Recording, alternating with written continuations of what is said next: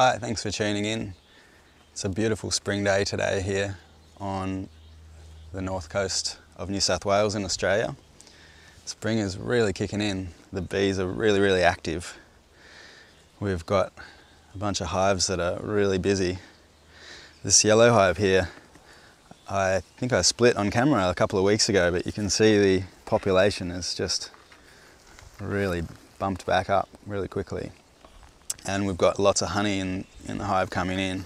So I thought we'd do a harvest today to start with, and then we'll jump onto another hive and go and do a type of split that I was talking about last time. So we're all set up, ready to go. I'm just going to use 2 keys today. You can use 1. You can harvest the hive incrementally. You can put your key in a little ways and crack it if it's easier, and a little way more. But a nice quick way of doing it, where you get a lot of leverage, is to just use 2 keys and bring them together like that.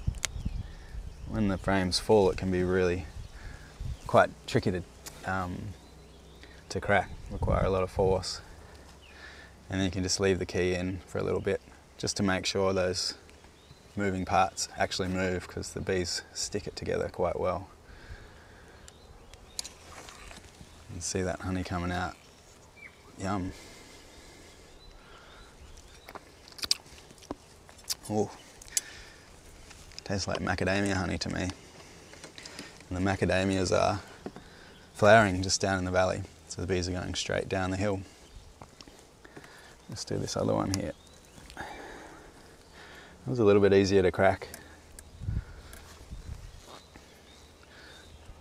Look at that beautiful honey. So this hive probably needs to be split again, which is pretty crazy, but it's all part of spring management, where we're trying to basically reduce the population of bees in the hive so that they don't swarm on us. Swarming is the natural tendency of the bees. It's the way they reproduce their colony. So if you think of a colony as a superorganism and the bees as individual cells in that superorganism, then it's easy to see that the superorganism needs to split itself and move elsewhere to propagate itself. So we'll put some... Sorry, Trace. No. After you. Just to make myself comfortable there, please. If you've got any questions, please type them into the comments below and we'll try and get to them. We'll just got our little beeswax cloth here, and we'll put that over the top of the jars so that no bees can get into our honey. We can just leave those keys in for now. And just seal that up nice and tight. So we'll go over to this other hive, which is looking fairly busy. A couple of weeks ago I briefly talked about a way of splitting the hive where you didn't need to find the queen. We can call it a vertical split, I guess. It's using another brood box and a queen excluder. So basically what happens is you pull frames out of this brood nest here and you shake all the bees off the brood so that all the bees and the queen just stays in that box. Then you take your new brood box, put those brood frames in there and stick it above the queen excluder below your super. All the nurse bees will smell that brood and they'll go up through the queen excluder and take care of the brood, because that's their instinct. And then the queen won't be able to pass through. And you can leave it for 5, 8, 24 hours and come back and just take the box off, put it on your new bottom board in its new location, and as long as you've got eggs in the split, that split will make a new queen. So it's just a handy way of not having to find the queen. You see we've got a little gecko up here. He's living in the warmth under the roof. I guess he likes eating the ants. Oh, lots of honey in this box. You can see the bees are pretty packed in here. It's starting to get quite busy, so it's probably a good one to split. just get my smoker.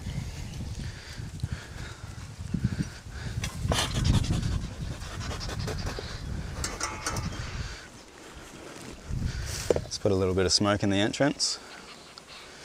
You can see the landing board's looking fairly busy. Lots of bees coming and going. And that's the good thing about having a flow super, is you can look at the landing board, check how busy they are, and then you can look in the windows and see what the population's like. We'll pull this side window off too and get an idea. You can see they're pretty packed in there. Heaps of beautiful capped honey ready to harvest. So Pete, would you call that a pretty packed hive, like you were sort of saying? Well, like, yeah, it's getting there. I reckon it's another couple of weeks and it'll be really bumper. So we might just try and get to it before it reaches peak population. Sometimes you can see in between the frames where the bees can't even move, they just kind of struggle to get past each other. You can see these guys are still travelling okay. All right.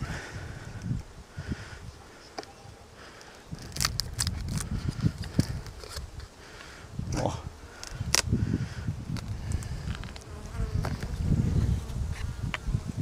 Oh. Got me already. I should wear my suit. do you want your jacket? Whoa, look at them there. We'll see if they're feisty or not. They seem to be a little bit. I might put my jacket on, or at least my hat. Hey Pete, Philip's come in from Florida, USA, and just wondering, are there any benefits to having multiple brood boxes on one hive, like giving the queen free range of 2 to 3 boxes? Yeah, it can be a really effective way to make room in your colony and prevent swarming. It also can be really good to have a really strong brood nest if you've got a cold winter, sliding down the hill, so that you've got plenty of bees and plenty of brood to survive that winter, a nice big cluster. Oh, you see these bees are pretty active.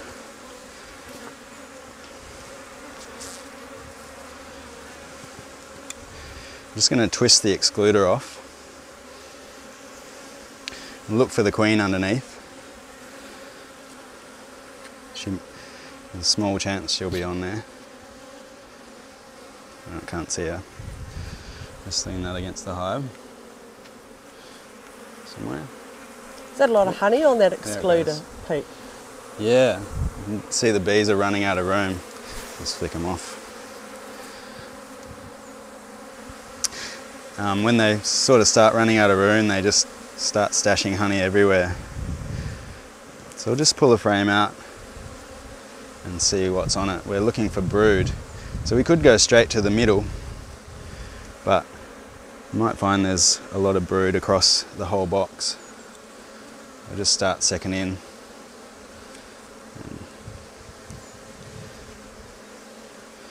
So on this side I can see lots of drone cells, and they are these bulbous cappings here.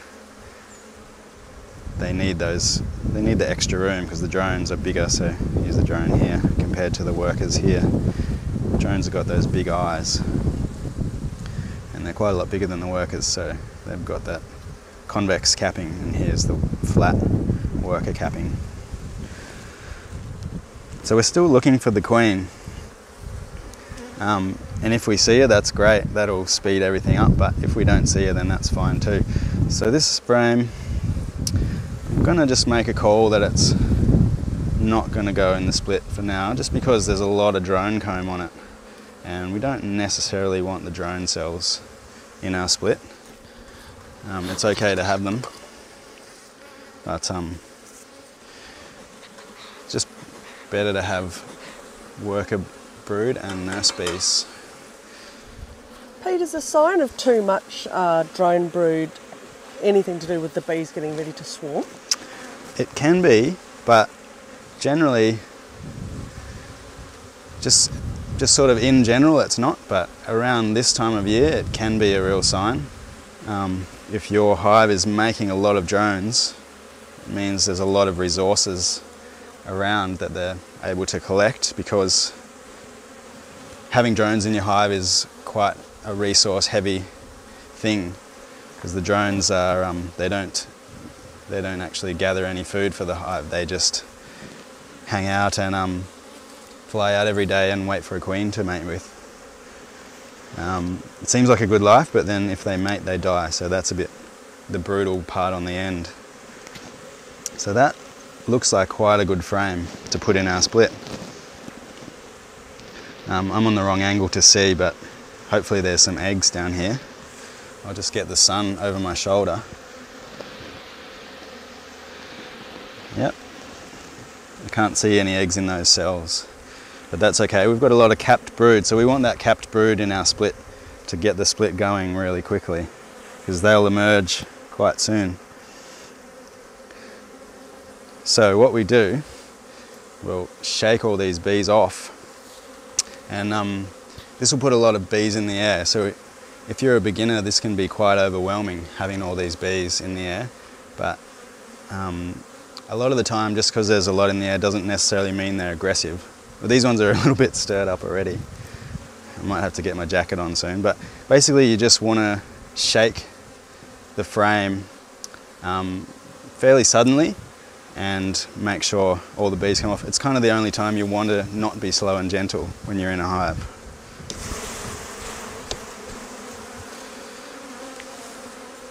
So we can just see a couple of bees left here. You can see these guys are really brand new. They've just emerged. They're really fluffy and cute, and they're kind of a little bit uncoordinated. They don't know where they're going. In here we can see some pollen, so that's some nice food for our split to have.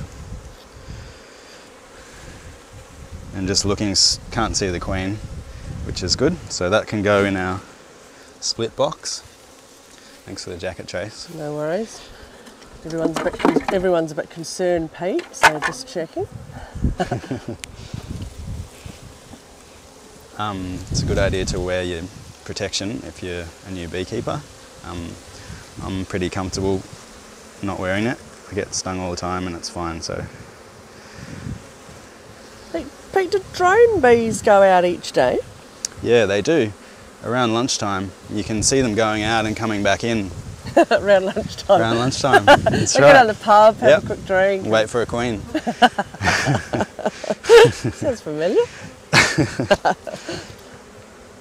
This is probably another good one to go in our split. Lots of capped brood. And just rest it up here. Lots of pollen up here as well. Still looking for the queen. Can't see her on this frame. And this is all capped brood. If we move these bees, I just touch them to move them. You can also blow on them. You might want to make sure you've got your veil on if you're blowing on bees. Sometimes they can spring out and get you in the face. So we'll shake these off as well.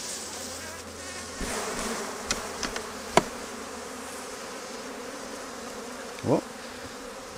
Sometimes that comb can bend, so you just want to be really careful to not hold the comb horizontally and always hold it vertically. Whoa, it looks like some Pac-Man game or something pattern going on there. You guys are getting really stirred up today. Yeah. Might get my jacket. Thanks. Yeah, keep yourself safe, Pete. Yeah, that's it. Watch it, you got one there. They are, they're buzzing us. Callum, who's on the camera, he's getting a bit buzzed. You all right, Callum? Usually our hives are quite placid. It's very windy today, so it might be that. Whoop. Getting stung in the face now. Makes good TV, right? Oh. There we go.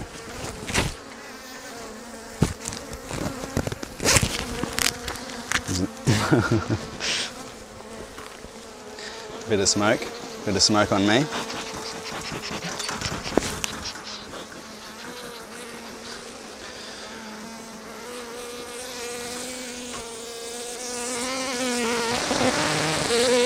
you know, we were talking before, we had the question that came in about the double brood boxes, and then we've got another person asking, what about a two-queen system? Have you ever experimented with two brood boxes, each with a queen coexisting within a single flow super? I haven't personally, but I've heard that it works, and as long as you keep those two queens segregated from each other, So just with a queen excluder or something? Yeah, that's right. So a queen excluder on top of the first brood box, and then another brood box with a queen excluder before the super, and that super has common bees. Not sure how it works, because generally if the bees are swapping pheromones, it tells them that they're getting a bit distracted. It tells them that they're already got a queen, and they don't necessarily like having two queens, but I have heard that it works, so it's definitely worth an experiment.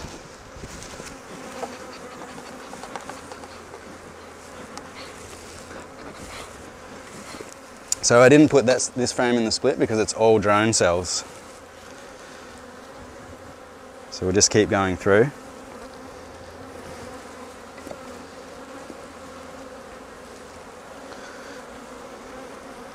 Here we go. This is a good frame.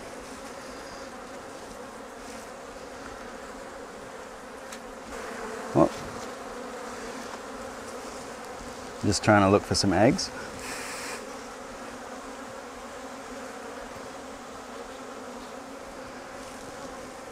It's important to get eggs in our split as well, so those bees will make a new queen.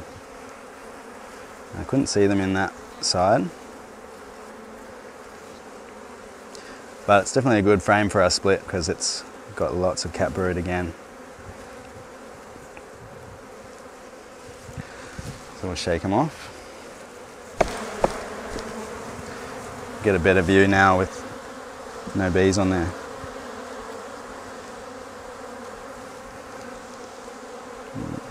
Still not seeing eggs down here. You can see a bee emerging, or a couple. So that's really great. It tells us this frame of bees will emerge really quickly, and we'll get our split going. There she goes. It's such a beautiful sight. Brand new baby bee. Sometimes it can take a really long time if they get a little bit stuck. So we'll put that in our split. Make sure the queen's not on there, maybe give it another shake.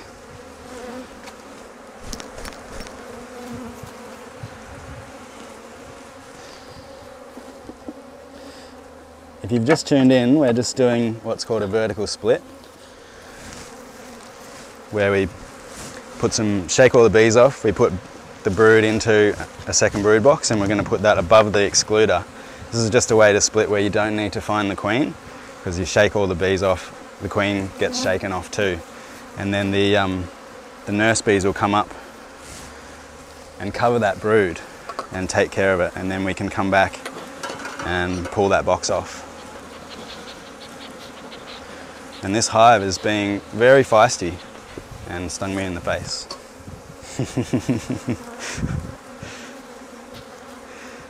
If you've got any questions or comments, please type them down below.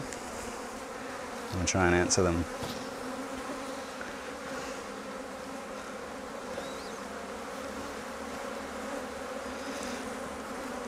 So all the bees we've shaken off have just come onto this comb. We're still just keeping an eye out for the queen, because if we find her, it'll just make life even quicker.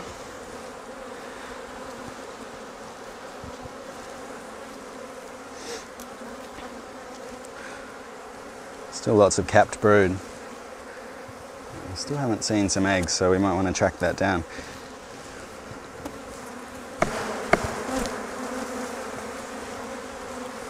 Oh, this hive is feisty.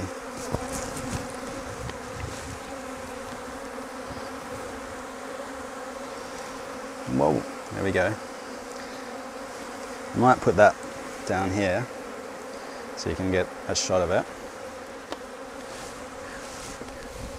look for some eggs in there.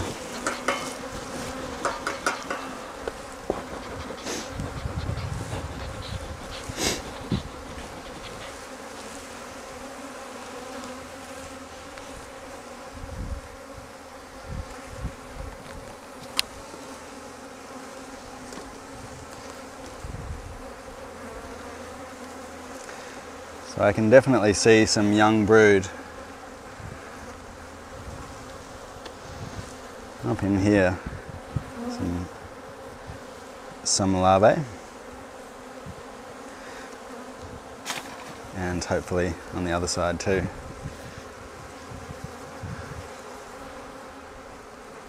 So the bees will make a new queen cell out of larvae that are just hatched out of an egg. So the reason we say you want eggs in your split is because they will hatch out and then the bees will make a queen from that very, very young larvae. But if you've got very young larvae in your split, then the bees will just jump straight on to that and make a queen out of it if it's all they've got.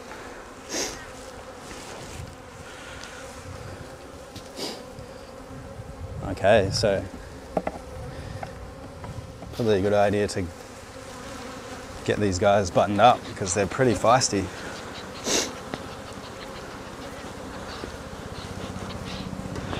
Oh.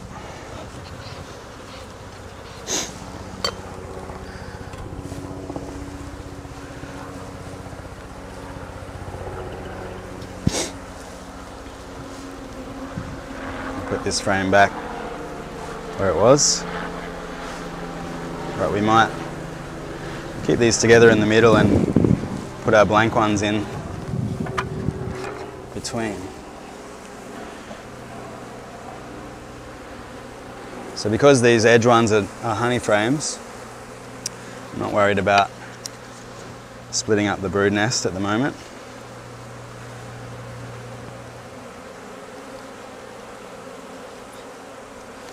Just jiggling that frame so that there's no bees underneath.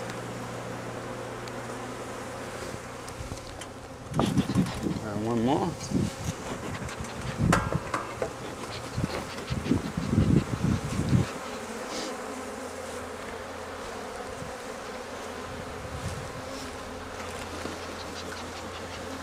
I think we got a comment in here. Sorry, I had to move away then. I think we're all getting a bit buzzed here. Yeah. It's their yeah, I don't know really what's going feisty. on. Maybe it's something to do with this. We've got a listener come in. Their name is The Kids Tell Bad Jokes, and their name's Amber, saying from the UK. Do you have the tradition of telling the bees like we do in the UK? And have you told them about the passing of Queen Elizabeth? Maybe this is why the bees are unhappy. Maybe that's why they don't like it. The 70 reigning year queen has died. Their queen passed away. Yeah. So we've got our queen excluder up above our brood nest as usual, and now we want to put our split box on top. Try not to squash bees, it's very, very difficult.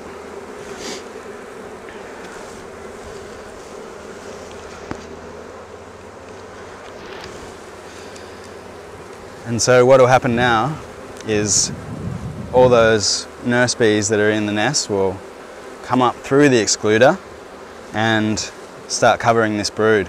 And we can come back, if we did this in the early morning, we could come back in the afternoon and pull it off and put it on its own bottom board, and all we'd get in there would be our brood and nurse bees. And as long as there's eggs or very young larvae in the split box, those nurse bees will start making a queen. And then we can put our super back on top. If you put the brood box, your split box, up above your super, there's a chance that the nurse bees won't actually smell that brood and won't actually make it up. So it's good to just put them straight above the brood nest where they can easily access it. I'm just smoking these bees in the super just to get them back out of the way.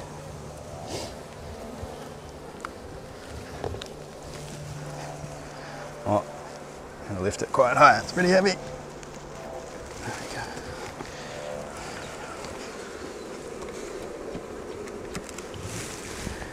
Supers can get really heavy, so if you're not into lifting that much, it's good to get some help if you can.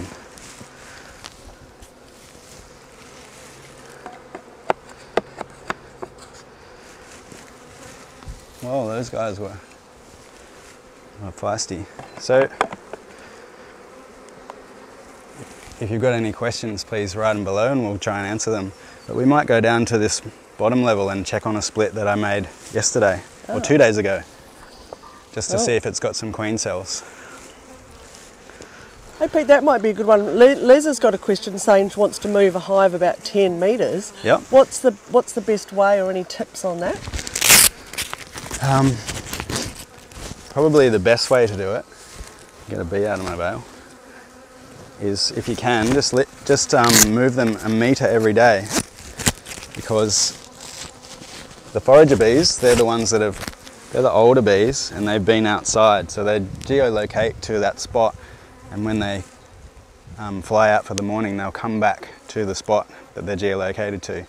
If you move them a metre, the foragers will work it out and go to the hive, but if you move them more at a time, all your forager bees will come back to that old spot and wonder where their house is.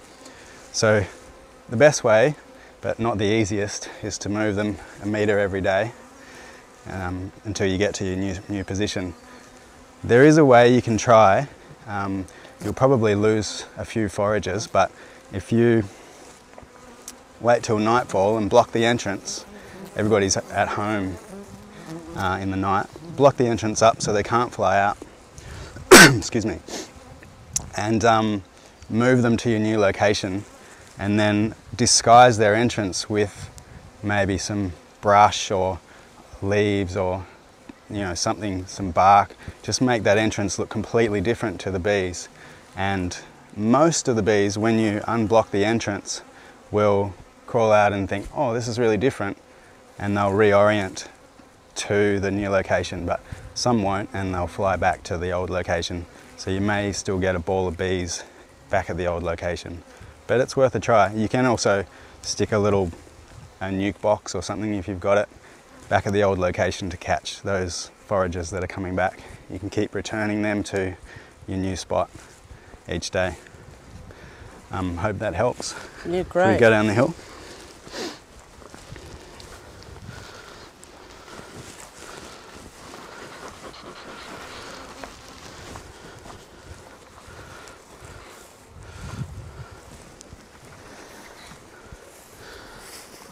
So here's a split that I made a couple of days ago, and I just want to check that they're making queen cells. I've just put the super on for storage here. It's actually blocked off from the bees, so it's just empty and it's just getting stored there so it doesn't go missing. So this is the actual hive. It's just a brood box.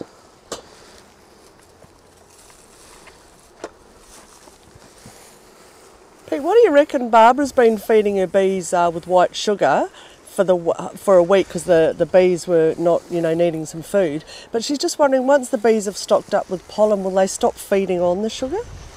Not necessarily if they've stocked up with pollen, but if there is a nectar flow on, they probably will start ignoring the sugar. It can also depend on whether you're feeding just dry sugar or whether you're feeding sugar water. So probably a good thing to feed them if there's no flow on is a mixture of sugar and water in a 1-to-1 ratio. So 1 litre of sugar to 1 kilogram of water. No, the other way around. And usually the bees will take that down if there's no nectar flow on. And then once the nectar kicks in, they'll probably just ignore it.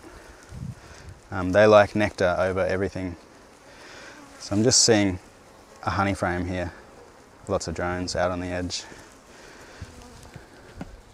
So I just want to make sure that they've started building queen cells, because if they haven't, then I'll have to put some more open brood and eggs in there.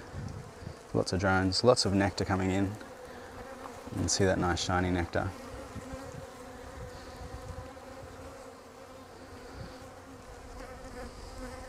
So even though this hive is queenless, they're still much nicer than the one up the hill.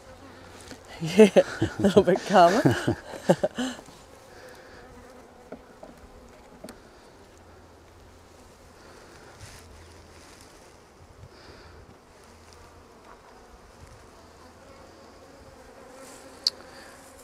So this split too actually is, normally your split doesn't look so busy after 2 days, but what I've done is split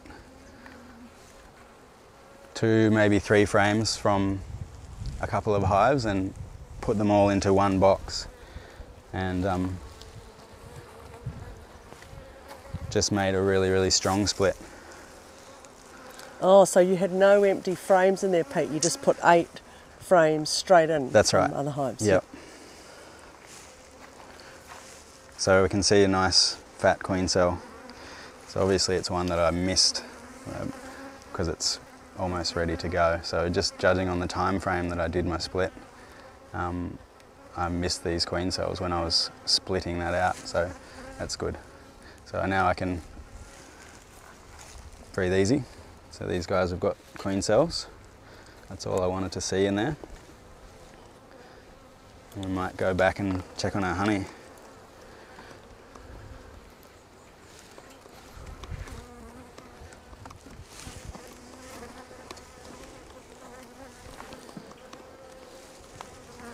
There's a small hive beetle. I'll just squash them. Matthew's asking, Pete, with the flow on now, getting lots of honey, how often are you getting honey into the hives here? Yeah, there's a lot of honey coming in, and we're struggling to keep up with harvesting it all, I think. At this time of year in this area, we're getting so much honey that we sort of need to be constantly harvesting, because, for instance, the yellow hive that we're harvesting from, I think Cedar harvested it maybe last week or the week before. Yeah, he did. And those frames that he harvested are full again. So look at the bees out the front. We'll have to look at that when we go up there. Yeah, look at the yellow one as well. Yeah, we really stirred these ones up Yeah. here. So it's quite a normal thing for the bees to do. When you've been in the hive, they just go out the front and kind of reorganise themselves. Also, when you're harvesting, it's quite natural for them to go outside. Oh, go back up.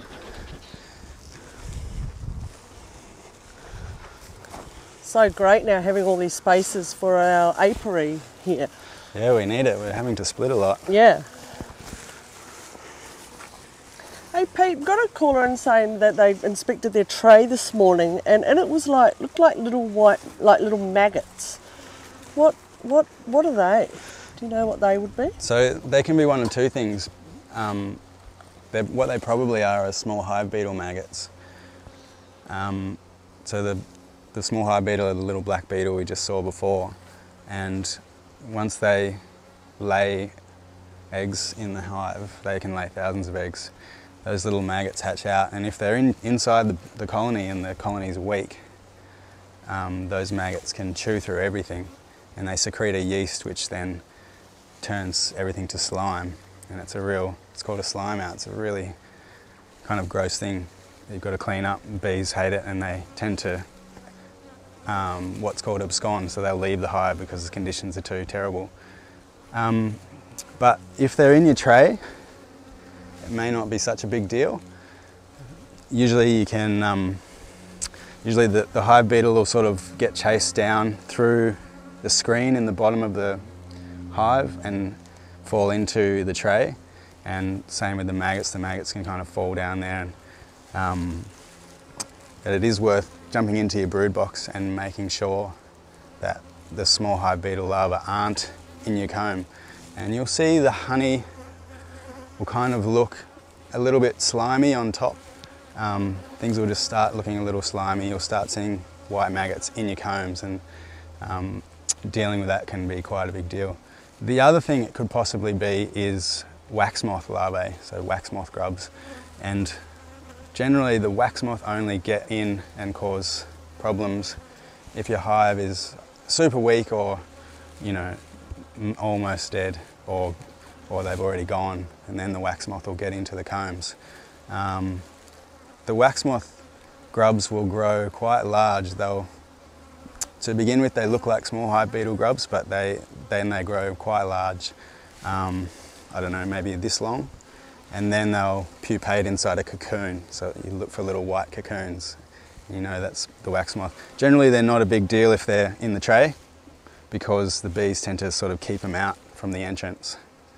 So yeah, looks like we're pretty full here. Just looking down the tube, I can still see it dripping. So we won't shut it off just yet. We may have to swap our jars out. I think this one's finished. So we might just shut it off. That's a nice big jar of honey for the office. Yeah. Pete, just Daryl was wondering, is with the split that you've done, the first one that you've done, and you've put the queen excluder in the second one, the drones in that second box, can they get through the queen excluder? Yeah, it's a really good question. They can't get through it, no. And if we were leaving that brood box on there, then that would be a big problem. So we'd have to crack the top above the super there and let them out, because they want to fly every day. But because we're coming back either this afternoon or tomorrow to pull that box off and make it into a new split, then it's not such a big issue, because they'll be able to, obviously there'll be a new hive and they'll be able to go out, in and out as normal. What will probably happen is they'll fly out of the split and go back to their old hive. Well, that's a vertical split. It was a pretty feisty hive. Thanks a lot for tuning in, and look forward to seeing you next time.